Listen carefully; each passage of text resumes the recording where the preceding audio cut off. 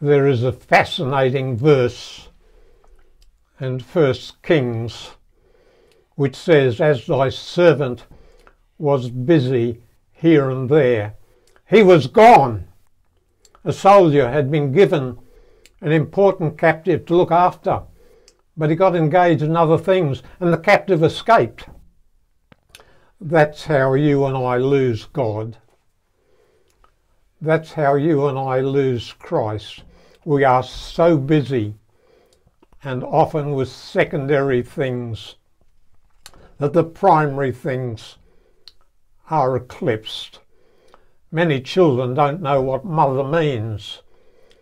The woman in charge is so often away at socials, and the rest of us are in the same way, busy here and there.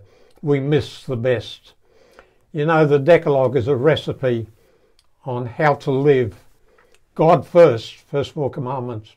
People next, the last 6.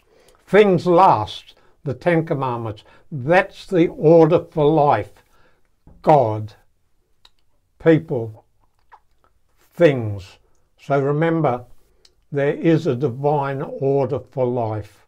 It's the old 80-20 principle, that 80% of what we do only has 20% of value. 20% of what we do has 80% of value.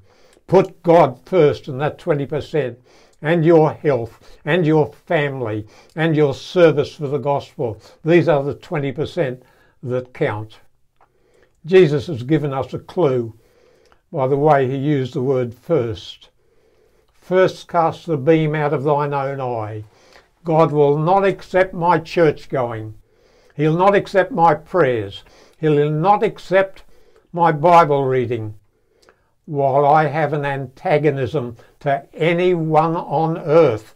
First, cast the beam out of thine own eye. First, be reconciled to thy brother. First, gird yourself to serve. Seek ye first the kingdom of God and his righteousness, and all these things will be added unto you. So friends, God has so loved us. He's told us how to live. Him first, people next, things last. Don't be so busy here and there that you miss the best. God bless you.